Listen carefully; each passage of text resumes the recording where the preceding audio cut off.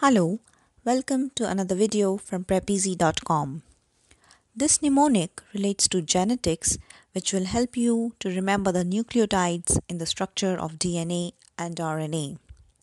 And let me tell you, you will definitely find one or two questions related to this topic in your exams.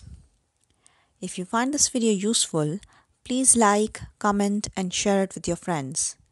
Don't forget to subscribe and press the bell button to get notified whenever we upload new videos. There are two types of nucleotides, purines and pyrimidines.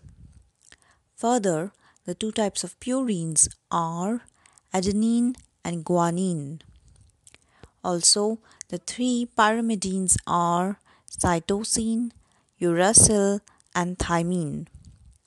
Now, to remember the purines, the first mnemonic is pure as gold, where PUR in pure refers to purines, A for adenine, and G in gold for guanine. The second mnemonic is pure silver, and chemical formula of silver is Ag. Again, PUR in pure refers to purines, A and G for adenine and guanine. Now, you also know that purines have two rings in their structure. To remember this, just imagine that you have two gold or silver rings on your fingers.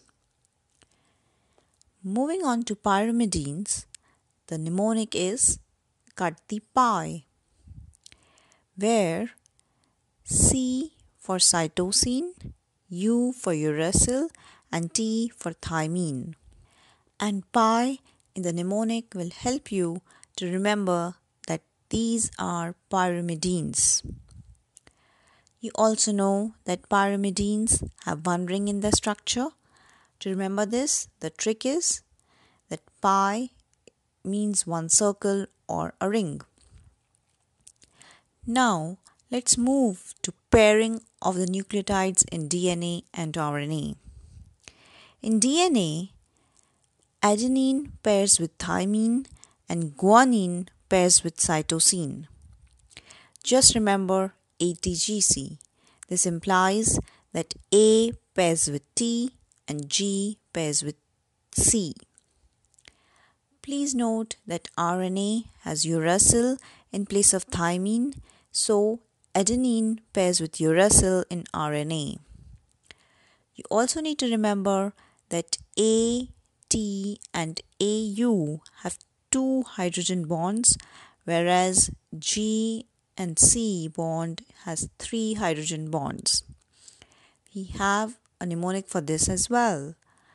Two bonds, which implies thymine in DNA and uracil in RNA pairs with adenine with two hydrogen bonds. Thank you.